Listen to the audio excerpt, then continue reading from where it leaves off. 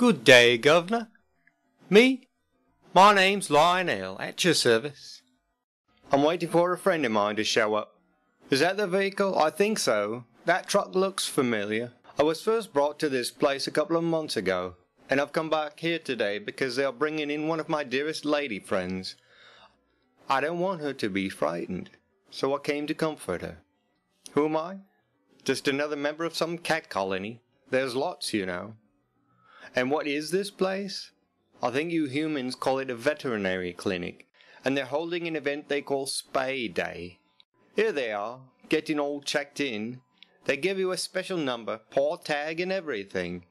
Now, where's my friend hiding? We used to be more than just friends, you know. There certainly are a lot of my colony mates visiting today. I guess it's time to get weighed in. I won't tell my lady friend that I saw how much she weighs.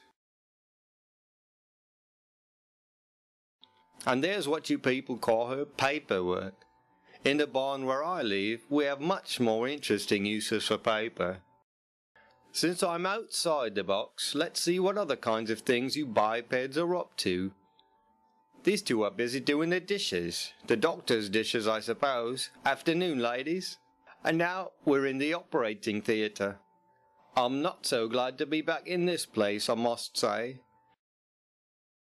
The doctor's little helpers immobilized me by squashing me into the corner with these unpleasant metal things, and then they stuck something pointy into me bum. I mean, really, I'd have cooperated if they'd have simply asked. Well, I suppose some of my neighbours don't always act as dignified as I do. First they give us shots for rabies and distemper, then an antibiotic, next some pain medication, and they top it all off with something to treat ear mites and intestinal parasites. What, no sweets in cappuccino? This next part is quite disturbing, actually. Watch it if you want to, but I prefer not to see my neighbours looking so undignified. I did remember to tell my lady friend that once she's not bothered with that in-heat business 3 times a year, her life will be so much easier. Not to mention how much simpler things will be on Father's Day. That was a little joke for you slower types. Now this is really the most humiliating thing I've ever seen. Thank goodness you knock us out, or I'm certain we'd simply die from the shame of it. At least you make some attempt to cover the private parts. The tip dear? You might think this would be something to add insult to injury, and when I got back to the colony, some of my mates laughed.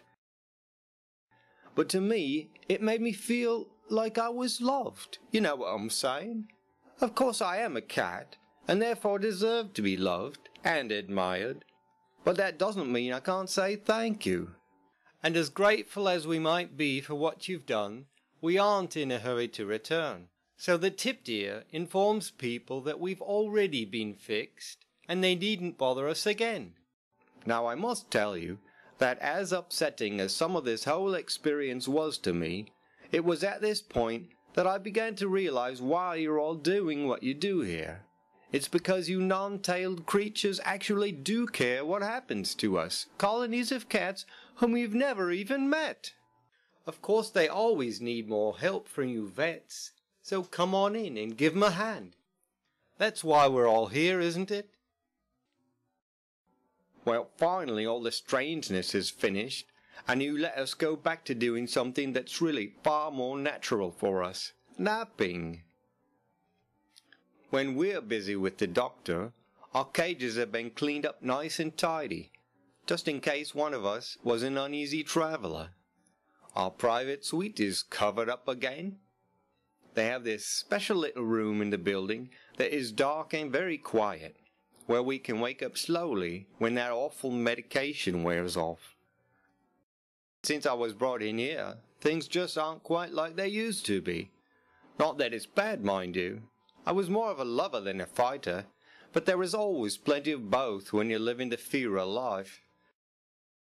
Oh, I see that the chauffeur has arrived to transport everyone back to their farm. Hey, a bit of a smile won't kill you, will it? And please make sure you don't forget anyone. You'd think things would be finished by now, and we could all go our merry little ways. But not until you've carried out even more of your ridiculous paperwork. What's the point of it? If I wasted this much time, I'd never get to clean myself. I think I'd best meet up with the rest of my colony mates for the journey back to the farmyard. Excuse me, driver, can I trouble you for a lift as well? Hitchhiking can be so dangerous. Ah, how nice it is to be back outside again, where I don't have to put up with all those strange smells and walking around on sheets of plastic. Cheerio. Hey, wait up!